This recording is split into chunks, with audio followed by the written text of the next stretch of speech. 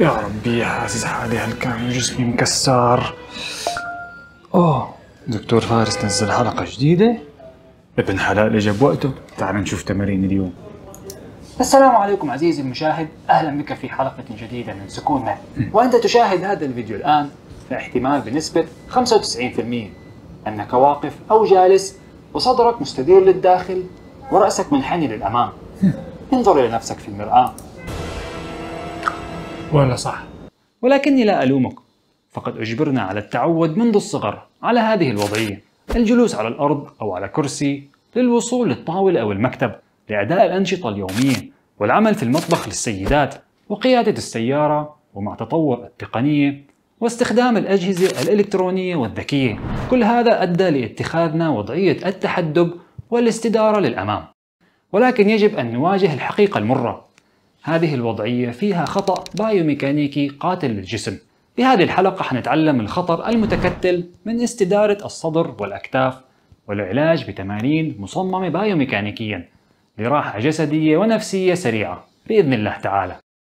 رجاء اضغط على زر الاشتراك لو بعدك ما اشتركت، ولو أنت مشترك اضغط على زر اللايك لدعم القناة ولنصنع المزيد من الحلقات. وتعال نبدأ.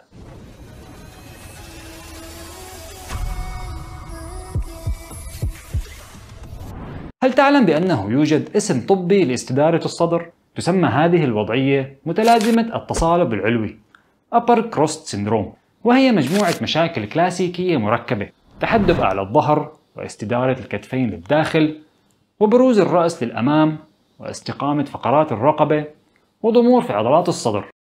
هذه المتلازمة هي النافذة لسلسلة من ردود الأفعال المرضية للجهاز العصبي والعضلي والهيكلي. تبدأ بألم الرقبة وتشكل حدبة في الظهر، مرورا بصعوبة رفع الذراع وألم الأبهر والتهاب مفاصل الأضلاع والتعب غير المبرر، إلى مشاكل التنفس واضطرابات القلب، وتنتهي بانزلاق الغضاريف الفقارية وانتقال الألم إلى الأطراف، ناهيك عن تبعاتها النفسية مثل الانطوائية والخجل وفقدان الثقة بالنفس. سميت متلازمة التصالب العلوي بهذا الاسم لأنها تخلق مجموعتين من التشوهات الهيكلية بشكل متصالب. الأولى هي ضعف في هذه العضلات العنقية الأمامية وعضلات الظهر المقابلة لها من الخلف، والثانية ضمور في هذه العضلات الصدرية وعضلات الأكتاف والرقبة المقابلة لها من الخلف.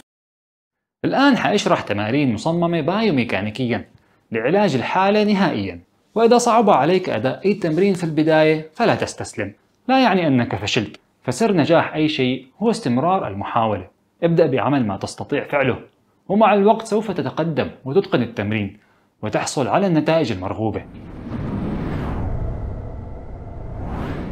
التمرين الأول: إطالة عضلات الصدر. هذا تمرين إطالة ثابت يعمل على إطالة هذه العضلات الصدرية والأربطة، بيعطي شعور بالراحة السريعة. وضعية التمرين: نقف مقابل باب الغرفة، ارفع الأكتاف بقدر ما تستطيع وثبتها على الجانبين بهذه الطريقة. للقيام بالتمرين ببساطة انحني بجذعك للداخل عن طريق الميلان للأمام حتى تشعر بشد مريح في الأكتاف والصدر. استمر بهذه الوضعية وعد 10 ثواني، وكرر الحركة 5 مرات على الأقل. مع إتقانك للحركة يمكنك التقدم بالتمرين عن طريق رفع الأكتاف لمكان أعلى لتستهدف جميع ألياف العضلات والأربطة بهذا الشكل. التمرين الثاني: تمرير الحبل. هذا تمرين إطالة ديناميكية يعمل على إطالة عضلات الصدر والكتف القصيرة التي تسبب استدارة الأكتاف. وضعية التمرين: ببساطة أمسك حزام من الطرفين وارفع الذراعين لتستقيم مع الأكتاف. كلما اتسعت قبضتيك أصبح التمرين أسهل، وبالعكس كلما اقتربت قبضتيك من بعضها أصبح التمرين متقدما. للقيام بالتمرين شد الحزام للخارج وبدون ثني المرفقين مرره فوق رأسك وخلف الظهر بقدر ما تستطيع. ركز خلف الظهر أيضا على شد الحزام للخارج، وعد لنقطة البداية. كرر التمرين 10 إلى 15 مرة. ابدأ تمرينك بقبضة أوسع، ومع الوقت قرب المسافة بينهما مع تحسن قدرتك على القيام بالحركة. التمرين الثالث دوران الصدر الرباعي. هذا التمرين يعمل على تجنيد العضلات الصدرية ومنتصف الظهر الأكثر تصلبا بسبب وضعيات الانحناء. وضعية التمرين: ابدأ بالسجود على الأطراف الأربع على الأرض. ارفع أحد اليدين وضعها خلف الرقبة بهذا الشكل، ثم ثبت نظرك على المرفق بهذه الطريقة. للقيام بالتمرين انزل المرفق نحو الذراع الأخرى، ثم ارفعه لأعلى بقدر ما تستطيع عن طريق دوران الجذع، وعد 3 عدات، ثم ارجع لنقطة البداية. احرص على النظر للمرفق طوال فترة التمرين. كرر التمرين 10 مرات قبل الانتقال إلى الجانب الآخر. ستشعر بشد مريح في منتصف وأعلى الظهر. التمرين الرابع شولدر دبليو. يفيد هذا التمرين المميز بتقوية العضلات الخلفية مثل الكفة المدورة للكتف والعضلة المثلثة ترابيزيوس وعضلات الظهر العميقة.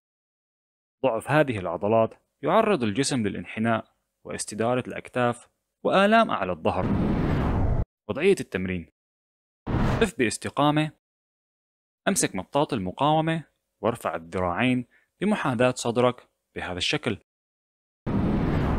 للقيام بالتمرين قم بشد مطاط التمرين عن طريق فتح الصدر وتدوير الأكتاف للخلف والذراعين للخارج لتشكل حرف W، ثم عد لنقطة البداية.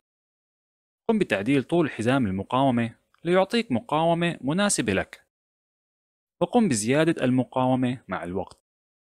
كرر التمرين 10 إلى 15 مرة ل3 مجموعات.